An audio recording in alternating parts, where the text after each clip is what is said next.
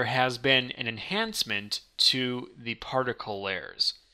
Now, as you can see here, on the canvas we have a particle folder, and inside it we just have a simple dot. If we hit play, you'll see the particle, and this is pretty standard. It's a standard particle.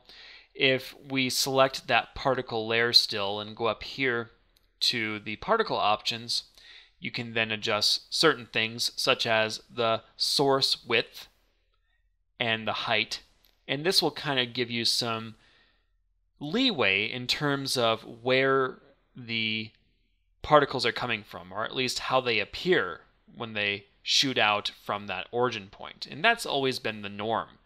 Well, now in version 10, we have even more options. So first, let's enable this layer.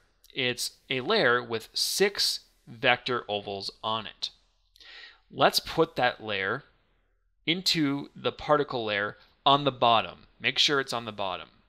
Now, when we go to this particle layer, you're going to see this going on, and that's basically how it's always been.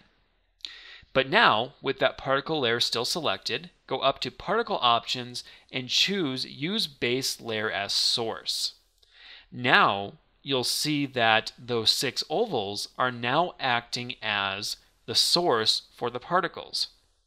If you hit play, you can see this playing out. And that really gives you a lot to work with here. And that's a really powerful thing, because now you can really control what the origin point looks like for your particle layers. So we have another example here. Let's hide that particle layer and bring in this one. Again, it's simple, just a small particle going on like this. And we have another complex shape here. So we will open up the particle layer and bring this complex shape on the bottom of the list. Select the particle layer and we can hit play and we can see what's going on here. It's, again, what you would expect.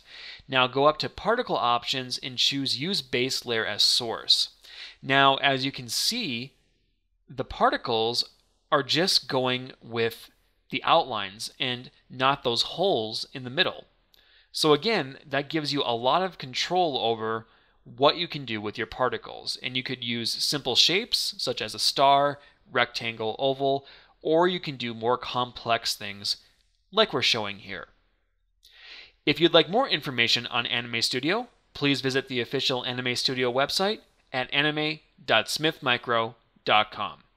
Thanks for watching, guys, and we will see you next time.